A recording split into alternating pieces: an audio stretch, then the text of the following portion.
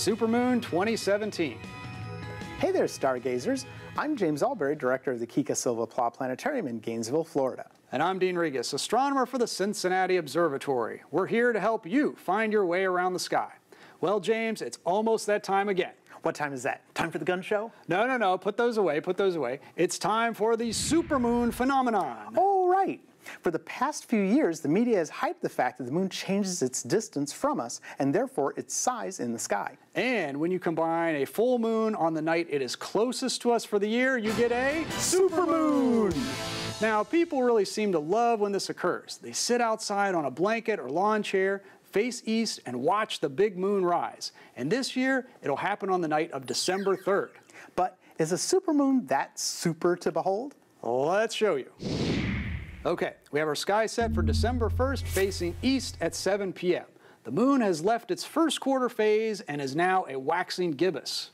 When the moon is waxing, that means each day more of the lunar surface will appear lit to us on Earth, until the full moon on December 3rd.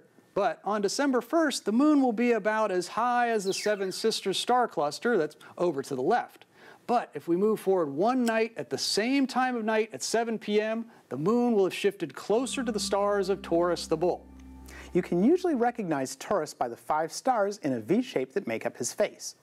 The brightest star in the V is the bullseye, bright orange Aldebaran. I said you can usually find Taurus this way, but that big bright moon might make it tough to see the fainter stars. That brings us to December 3rd, the night of the supermoon.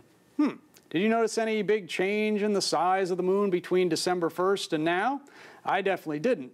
I think we better fly up there and take a closer look at this so-called supermoon. Here's the zoomed-in view of the moon from December 1st. At this point, the moon is about 223,000 miles from us. Let's skip ahead to December 2nd.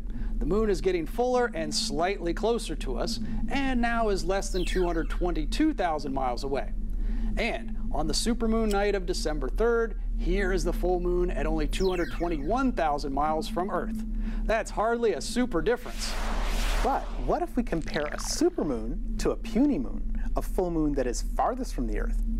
The next puniest full moon will be on July 27th, 2018.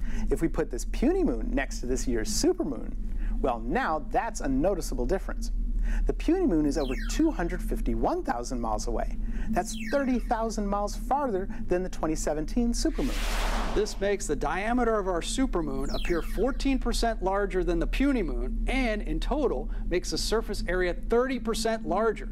So a supermoon is significantly brighter than your average full moon. You might not be able to detect the changes day to day, but they are real.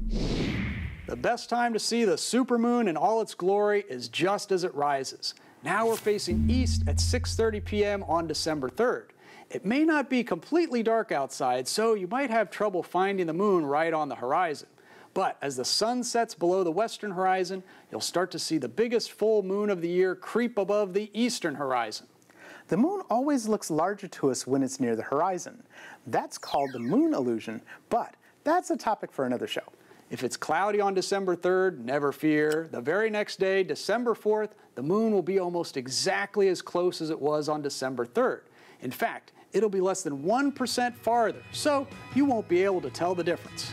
It won't be the fullest moon or the superest, but you can definitely go outside and howl at it. So bundle up, get some friends and family together, and sit outside to watch the supermoon rise on December 3rd. In other words, keep looking up.